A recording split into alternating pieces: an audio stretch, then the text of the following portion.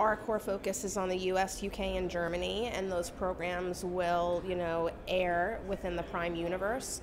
In territories where Prime isn't available, we'll be looking through traditional distributors to get the programs into those local markets.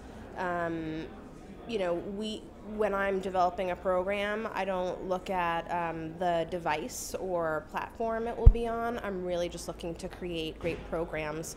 And when you look at kids shows, and kids in particular, they don't know a world where they can't find a program when they want it, where they want it.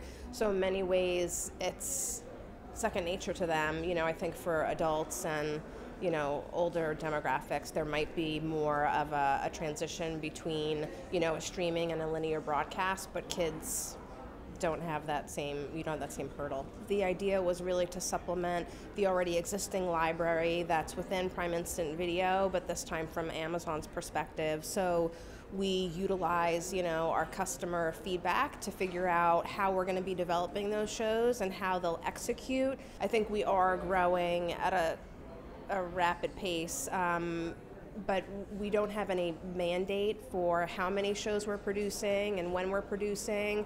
We're really just looking to make sure that we're producing great shows and that our customers will love, innovative ideas, stuff that doesn't fit within the current landscape. I think, programs that sort of stand out in a unique way and, speak to our customers' needs.